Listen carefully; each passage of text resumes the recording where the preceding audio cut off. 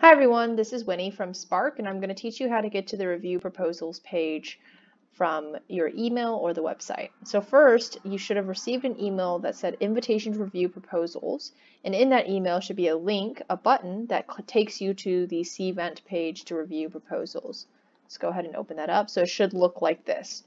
If you didn't receive the email or you just can't find it, you can also access this page by going to Call for Proposals and clicking on Submit Proposal. It will take you to the exact same page.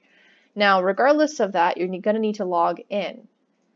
If you haven't created an account, you're going to need to create an account with the email we sent this invitation to.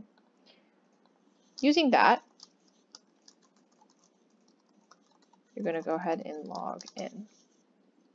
Okay, so you'll have a My Submissions tab, and then you'll have a My Reviews tab. Your review should already be assigned to you within your Review tab, and there is a sample proposal for you to get used to the system with. You can go ahead and click Review, which will open up the proposal.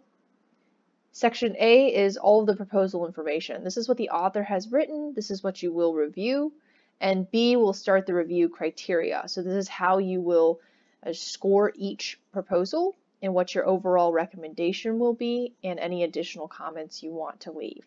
The Save and Submit button will help you save or submit the proposal for review.